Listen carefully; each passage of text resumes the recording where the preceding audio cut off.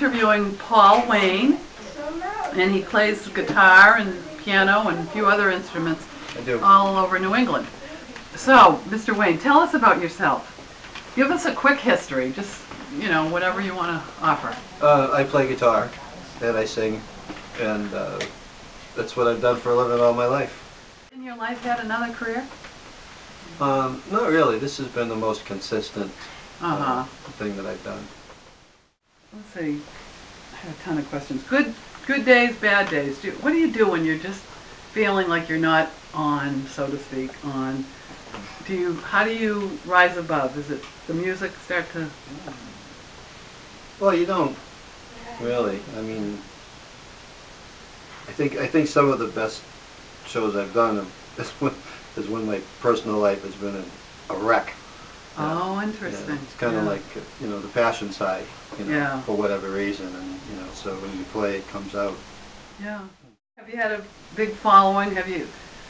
I mean, I just see you're playing for the seniors, and my career is skyrocketing. I've gone from the music theaters to the assisted living facilities.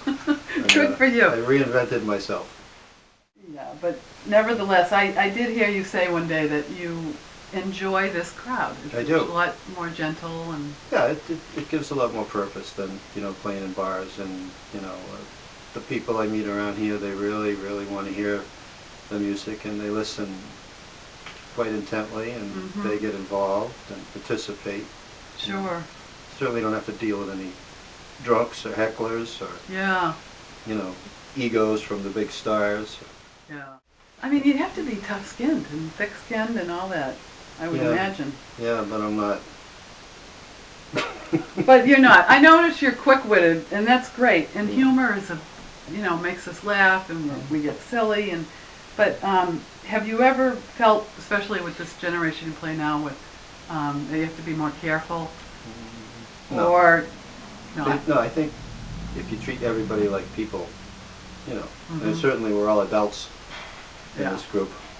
So I mean, you're cognizant of the demographic, as far as not saying anything that would be, hurtful, right. by way of insult or. But I mean, certainly you can be suggestive.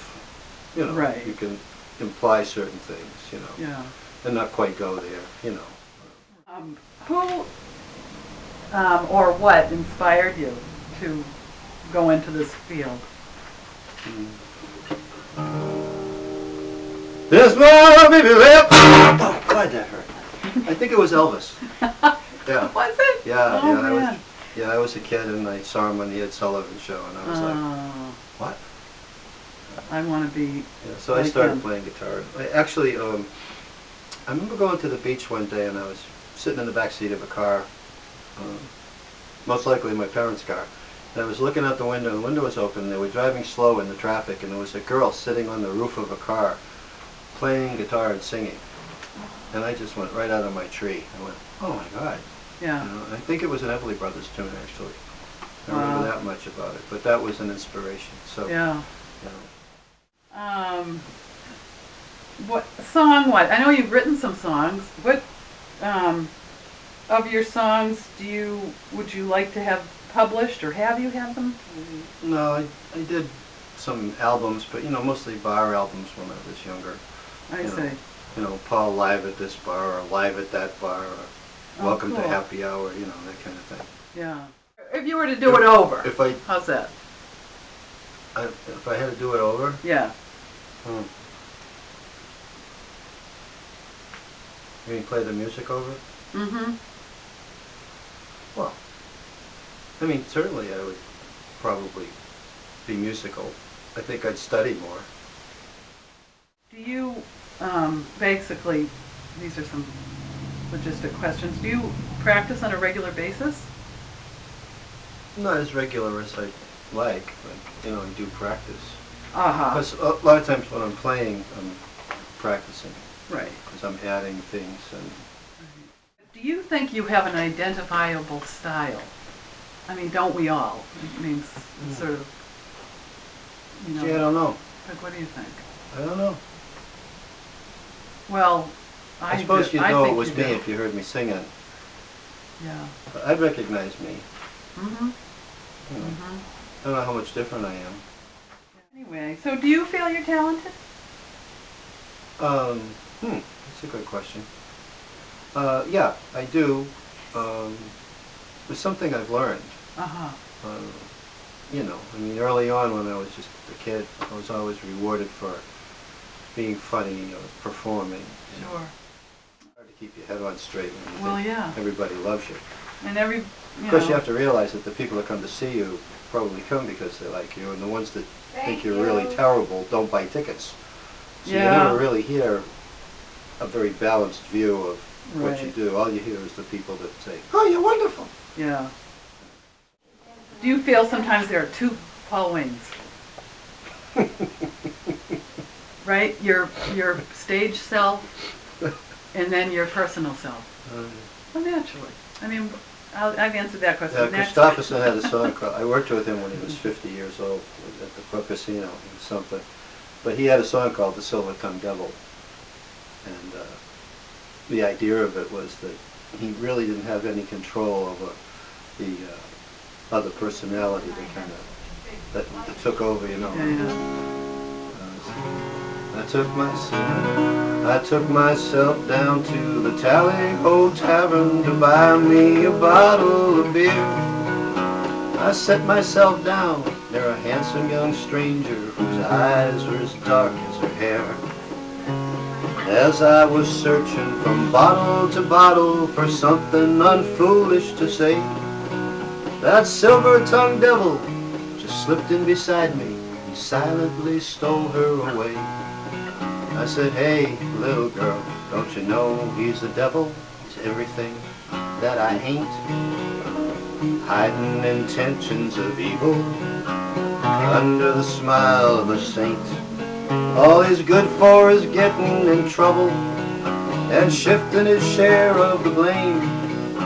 Some people say he's my double," which answers your question. Some people say we're the same. But that silver-tongued devil's got nothing to lose. I'll only live till I die. We'll take our own chances and pay our own dues. That silver-tongued devil and I. Oh, So yeah, there are two. Yeah. You're on stage, so to speak, all the time. It's got to be hard. You must have your free time and hobbies otherwise. What do you do in your free time or exercise? I do karate. I've been in karate for a number of years, so that kind of keeps me feeling pretty good. I see. Do you have I play classical guitar too. I still study. You do. Yeah. Do you have and you play piano? Yeah. Yeah.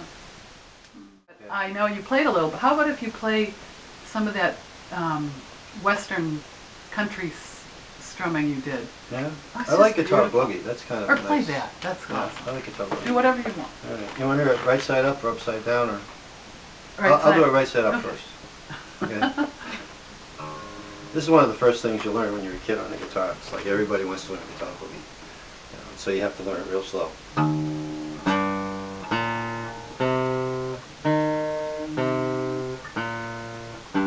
Kind of like walking with your first and third finger, like this. A little guitar lesson. And then you do it twice on each string. And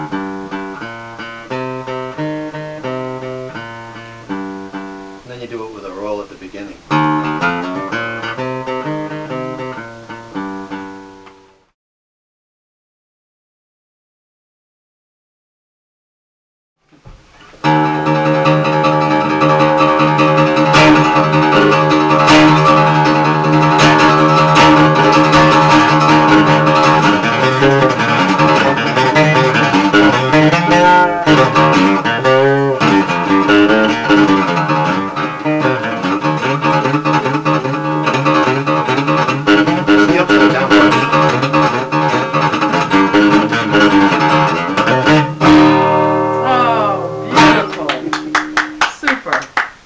Pleasure it was. My pleasure. Mr. Wayne. Thank you. Thank you. Paul comes to the Girdler House once a month, and I do.